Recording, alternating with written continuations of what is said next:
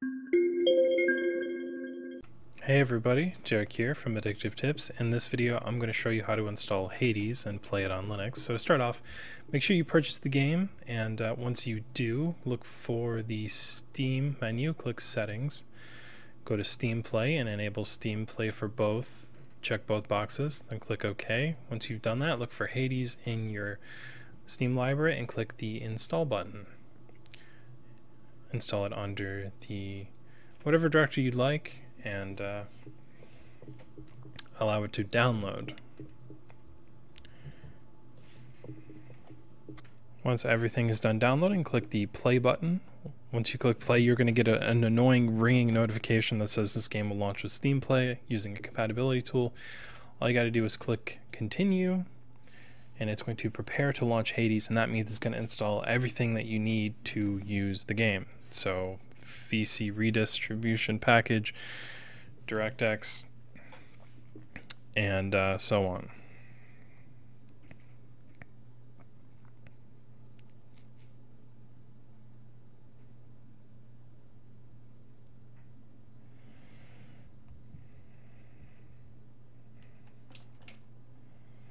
Now once all of the detection is taken care of, it's going to start on your computer and it should run just fine.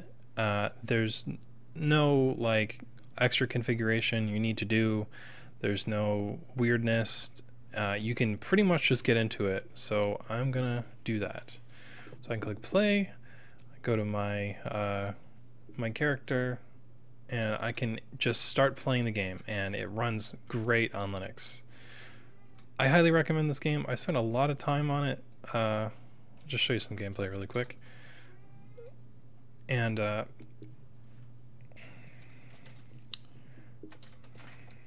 really wish that I could just skip this part. So as you can see, the game works quite well, and I'm playing, I'm having fun, killing some bad guys. I don't really see any bad guys actually, which is weird.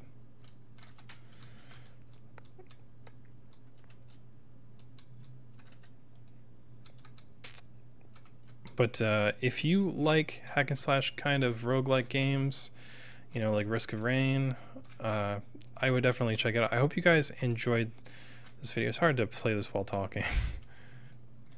I hope you guys enjoyed this video, and I will see you in the next one. Hopefully I'll play better next time.